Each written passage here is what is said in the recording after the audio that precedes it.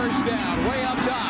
Battung caught the football. He caught the football down at the 16-yard line. Oh my!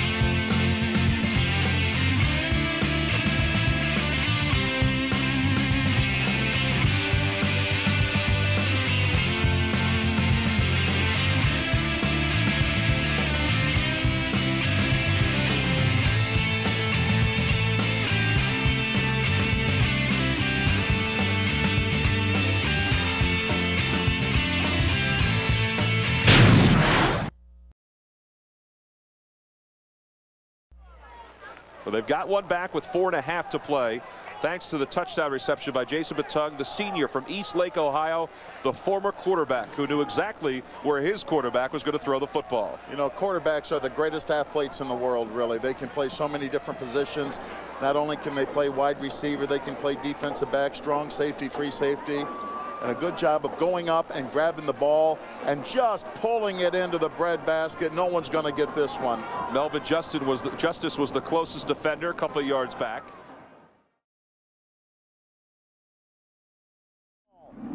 Well, here it is. Comeback kids trying to do it one more time. First down from the Harvard 48. Hoffman on first down, way up top. Battung caught the football. He caught the football down at the 16-yard line. Oh my! His hand isn't sore. What a gamer! And I mean, he goes up high. He's got a couple of guys down there around him. Goes up high after that ball. He was not going to be denied. Hoffman put that ball up for grabs, and Battung, who earlier today was on the sideline with an injury, they weren't sure he would come back, made as big a catch as you could make. Folks, take a look at this, because this is big-time football right here. You may say, yeah, it's Ivy League, it's just another game. This isn't the Big East, this isn't the top 25. But I want to tell you, you'll get as much exciting football right here in the Ivy League as you will any place in the entire country.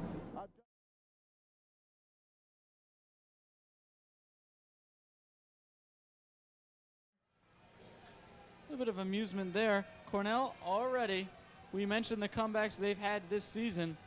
Can never count them out of a game like this. Don't forget how much they were down early in the year. What a catch by Jason Battung.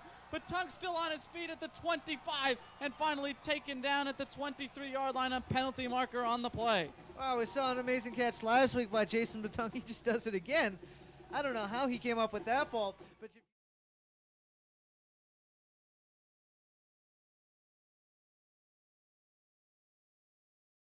the Ivy League title was on the line when Penn was facing Cornell this afternoon. The Quakers and the Big Red. Second quarter, 14-0 Penn. Gavin Hoffman finds Jason Battung over the middle, and Batung's going to bust it right up the gut, 40 yards.